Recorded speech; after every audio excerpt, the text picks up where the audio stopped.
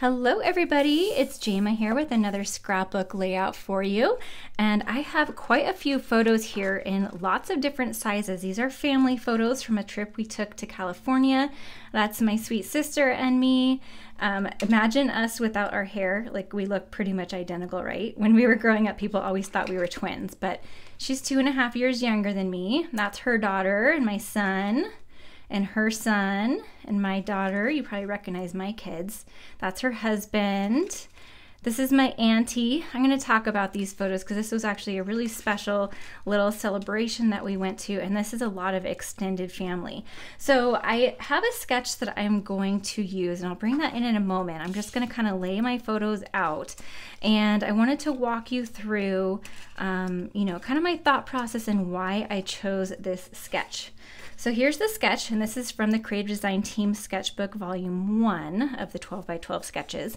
And so what I do when I choose a sketch is I go through my phone where all my photos are, and I look at, my options, the ones that I have to choose from. I don't select all of the photos. I choose my favorites from an event that I have, and then I look at sketches and I think like, okay, this one can accommodate the different orientations that I have. So I knew this one had to be landscape, this one had to be landscape. These ones did too. I knew I wanted these ones to be big because it's like the whole family, and then these ones could be smaller. This one had to be portrait orientation because of the way we're stacked, and then a lot of these could be cut to squares. So I landed on this one because it perfectly fit the photos that I had. So then I was able to go in, and since I print at home on my Epson PN400, which by the way I absolutely love, I know I talk about it a lot, but I get a lot of questions on it too, and I have a video all about how to use it, and I will link that down below, and how to print photos at smaller sizes and everything. Love, love, love that machine. If it broke today, I would buy another one right away. That's how much I love it. So anyways, I'm then able to go in and print my pictures at the sizes that I need. So that's what I did here, and this is how I'm going to have them configured. So let's talk about the paper options. So my first thought was to bring in this beautiful Shy Shamrock color. This is one of the new in colors, because look at how perfect it matches my niece's dress, and I thought that that would just go really, really well. So these are from the In Colors little 6x6 paper packs, and this is the glimmer paper in the In Color pack. But then I was like, well, I want to bring in other colors too, so what else do I have that I can bring in this color? The only other paper I have is this paper from the Unbounded Beauty paper pack, and that could definitely work. It's got some of this Shy Shamrock color in here, but it really didn't have a lot, and I didn't love this color mixed with this. And this is from the Memories and More card pack that's got a little bit there too. But the rest of the Unbounded Beauty collection, while I love that collection, none of the other papers had this Shy Shamrock color. So I was like, well, I could work with this, but I really wanted to have some more paper options. So then I pulled out another paper pack. This is the Frames and Flowers collection, and it's easy to overlook in the catalog because it's in the very beginning of the catalog, and that's not part of it. It's in the very beginning of the catalog, and it's kind of like in its own little section. It's not with the rest of the paper. But what's cool is this comes with 3 sheets of paper, and they're all double-sided, and they all coordinate. So you've got the 3 sheets of paper. This is actually from a different collection. And then you get a whole bunch of die cuts with this as well. So the idea with this paper was to create like little gift packaging, things like that. There's all these little pop outs, and these will actually pop out and create frames. How cool would that be for a shaker card? But what I was really drawn to was all of these little die cut pieces. So we have little embellishments that match the paper that we can use on our layout. So I definitely will bring in some of these embellishments, and I might bring in some stamps as well. But I thought, you know what? This isn't the exact colors of my pictures, but look at how well it goes. We've got a lot of oranges and greens in my dress here. Mine's like the brightest one of all of them. And then my sister's dress is more of like a desert rose color, like if you're familiar with Close to My Heart's Desert Rose. We've got a lot of blues, but then my daughter and my son are also both wearing kind of peachy orange colors. We have the dress from my niece as well, that even though it's not an exact match, I think that this is going to work really nicely. And so if we bring in all of these, like here we've got even a brighter kind of coral color that matches these dresses and the flowers in mine a little better too. So I think that this is what I'm gonna go with. Even though it's not an exact perfect match, this one even goes with Trisha's dress pretty well. So this is going to work really well. Plus I've been dying to play with this collection because it's just so, so pretty. In fact, this is the collection that I sent to my team as their challenge this month. I sent them this little envelope. It was kind of like a surprise envelope with pieces cut and little die cut pieces from the pack and from Coordinating Cardstock. And their challenge this month is to create something using these pieces that I sent. And everybody got something just a little bit different because there are so many different pieces in this pack. But I thought, you know what, I'm gonna play around with this, and even though they don't have the whole pack, maybe it'll give them some other ideas that they can use. Although I do plan to play around or play along with that challenge as well and create something just from that extra envelope I have. I actually do have one extra envelope. If anyone else is interested in joining my team, I have one ready to send out for the June challenge. All right, so I thought that I would mix in this paper collection too. It's got some really pretty gold foiling. I think this one's called Nature's Sweetness. I don't have the name. I'll link everything down below if you're interested in anything I'm using, so that you have that handy. But I just thought that this would look really pretty. Any of these, this one has more gold, so I'm not sure if I'm going to want more white with a pop of gold or more gold with a pop of white, but I thought it would be really fun to bring in some of the specialty paper. There's this one too, but I don't think this one goes with my photos as well. I think these two were the ones that I kind of had in mind to go with these photos, but this is a really gorgeous pack. This one could go as well, but that's a lot of gold too. I think I'll stick with one of these. So let's go ahead, and I'm gonna go ahead and clean this up and then decide on which paper's gonna go where. I've brought in several of my Close to My Heart cardstock colors to try to match for my background, and I'm trying to figure out, I've already matted it in black around the white, and my sketch calls for two mats, a skinny mat and then a wider mat. This could work, but it's going to bring out more of the blues and this dark green, and I think I want to draw out some of the brighter colors. This is a long retired peacock color from Close to My Heart. Now this is Smoothie. This one's not a full 12 by 12, but we'll get the idea. The Smoothie matches quite nicely with these orangier tones that we have. But again, it draws your eyes straight to these warmer tones, and that's not really what I'm wanting to draw out. I wasn't sure what I wanted to draw out when I started. I just know that I'm not loving this. So I'm gonna set this aside. I might use that in another way. And what I'm thinking I'm gonna like is a green, because we've got a little bit of green in our dresses, and then she shows up in most of these photos, and we've got green in most of these photos. I guess we've got the rosier, orangier colors in most of the photos too, but the green grass, and I'm just liking that better. So this is Jade. I don't like the dark. That could work, but I'm not quite sure about that. I'm actually thinking I'm gonna lean toward this. This is Green Apple, which retired a while ago. But I like how it's a brighter green. It matches the grass really well. It matches the green in my dress, and it blends well enough with my niece's dress. And then more importantly, I've already cut the papers I'm going to use.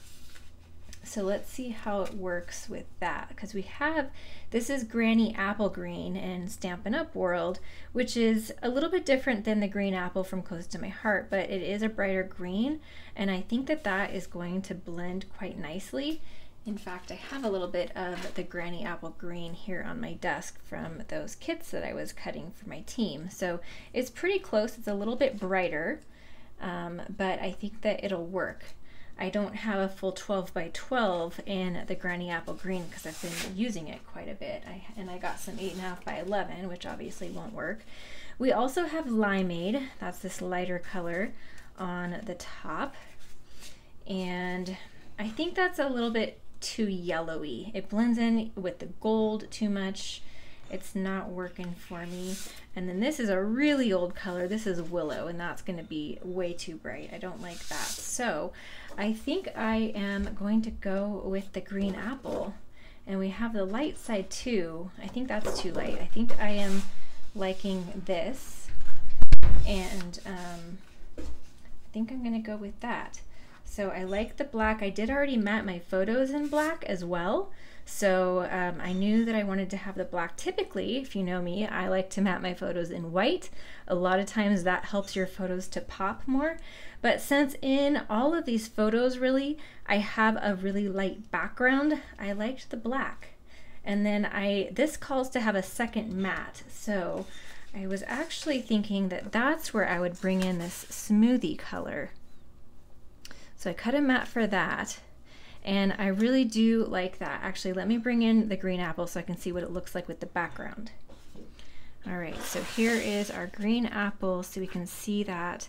I like that contrast. I like the Smoothie with the Green Apple. I'm liking it with this. So I'm wondering though if this doesn't call for a second mat, but I'm just kind of feeling like it needs it because we're gonna have all of these patterns over here. I think I like that. I like having the two mats. By the way, this sketch is one that I created for the sketchbook, and I based it off of a layout that I did, a Christmas layout that I did last year. So if you hang till the end, I will show you that design so you can see where it originated from and another idea for this sketch. So I did already cut all my pieces and decided where I wanted all of these. So if we look at the sketch again, here is that sketch. So we've got the long one here, and then I had the gold right here. I figured all this out off camera just because it was kind of taking me a while to decide.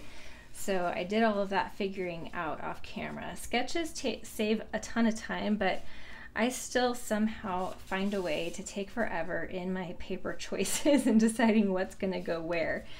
So a lot of times I do talk through that in my videos and kind of give you my thought process on why I went with which paper, and I am still doing that a bit, you know, with the outline and stuff, but I'll just kind of talk you through this a little bit.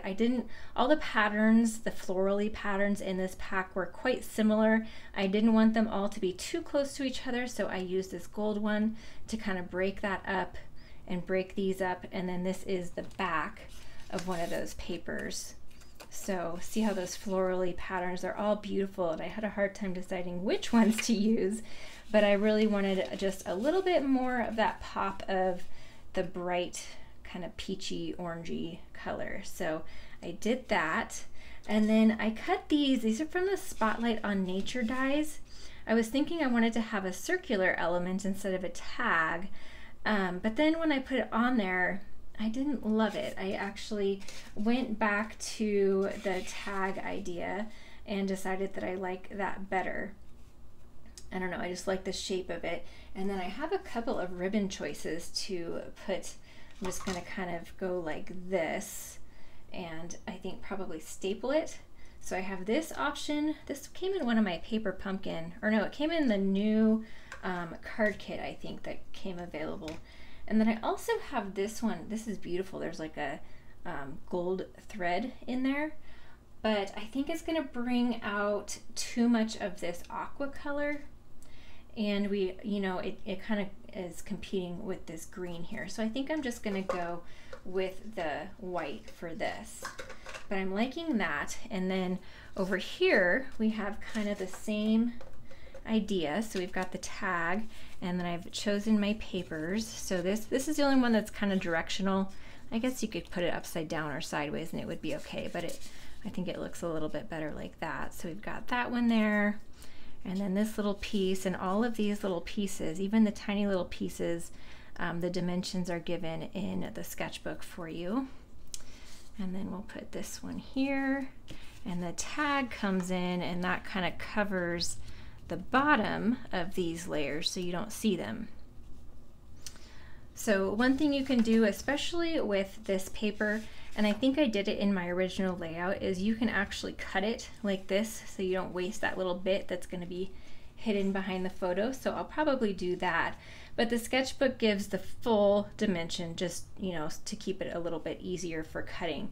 But just know that you can do that and save the paper for this too. So there's that. And then we'll save this for journaling. So I gutted my green paper, and as I was looking at everything here, I just felt like I needed a little bit of that smoothie color around the edge. So I tried it with a very skinny border. I thought, well, I've got the green as the main focal around the edge, and then I cut just a very skinny border, so it's skinnier than this green apple. And I like that because it draws this color out to the edges a little bit more. And I'll go ahead and gut this paper too. I should have done that before I cut my mats, and then I could have cut my mats out of what I gutted, but that's okay. I'll use it for something else. I always save what I cut out of the center. And if you have some forethought, like I didn't for this, but if you do gut this, then you can use those pieces to cut these mats as well. So you could have done that with the black. You can take what you gut out of the black and cut your mats. You probably will be a little bit short because there are a lot of mats here.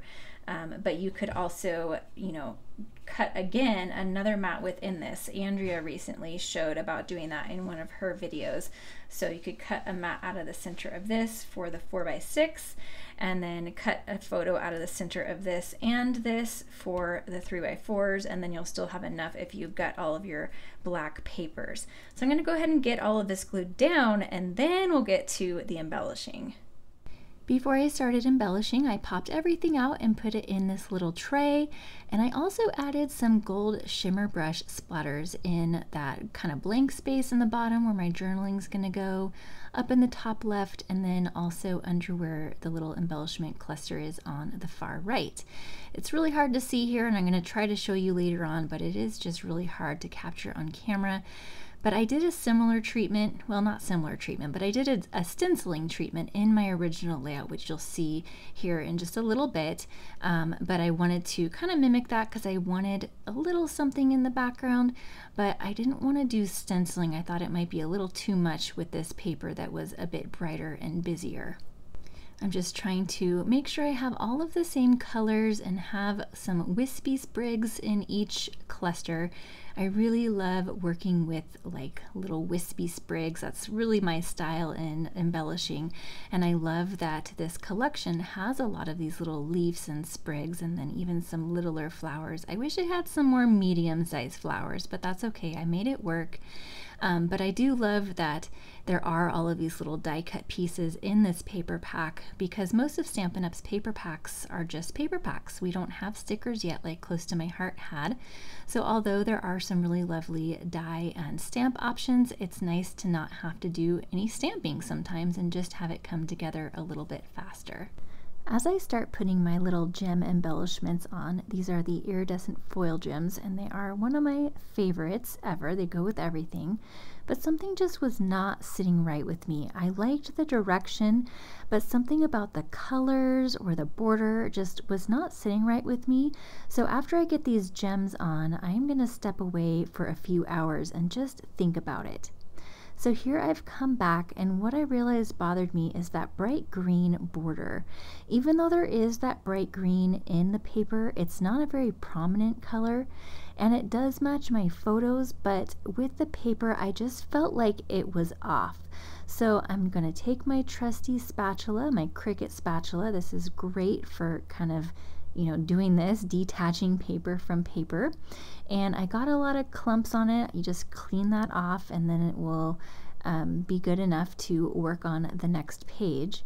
And you saw me hold up a different color. This is the Juniper. It's a very old, close to my heart color, but I really like that it's still a green tone, but it matches the color, like that eucalyptus-y pattern that's in the paper, quite a bit better.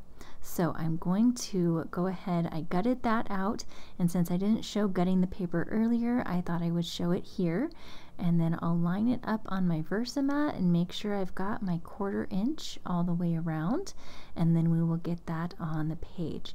And that is so much better, don't you think?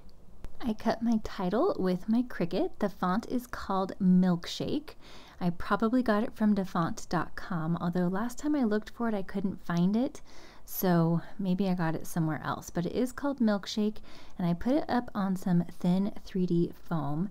And then I thought, you know what, I need a few more little embellishments up here coming out of the title. So I'm going to add a few more little embellishments. And while I do that, I thought I'd talk a little bit more about these photos.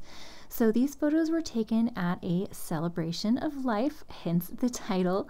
This was my uncle's celebration of life. He passed away. He and my aunt lived in Colorado, but they grew up in Long Beach, as did my mom, my aunt's sister. And so they had the celebration of life in Long Beach, and we happened to already be in California on vacation. So this was actually the very last day of our vacation. We came here straight from Disney. How about that? But it was a really lovely day, exactly how he would have wanted it. And it was so wonderful to get together with all of this extended family that I hadn't seen in a long time. My aunt is my mom's half-sister, and their dad, the only dad my mom ever knew, but was basically her adopted dad, or stepdad, if you will, was Filipino. And so this is a lot of the Filipino side of our family, and oh my goodness, I miss my auntie's cooking. Filipino food is the best if you've never had it. Wow. So that was my auntie on the far right, my grandpa's wife. My grandpa passed away years ago, but I hadn't seen her in so long, so it was wonderful to see her. Anyways, here is the original layout that I based the sketch off of. As you can see, it's very similar. Instead of a photo in the bottom left, I have a little certificate. It is exactly 4x6 though, and we have all of the same photo sizes. I just used, different paper, different embellishments, and I did the stenciling. If you haven't seen that video, I've got it on the screen right here. And if you enjoyed this video, give it a thumbs up. And if you want to see more scrapbooking videos, be sure to subscribe. Thanks for watching.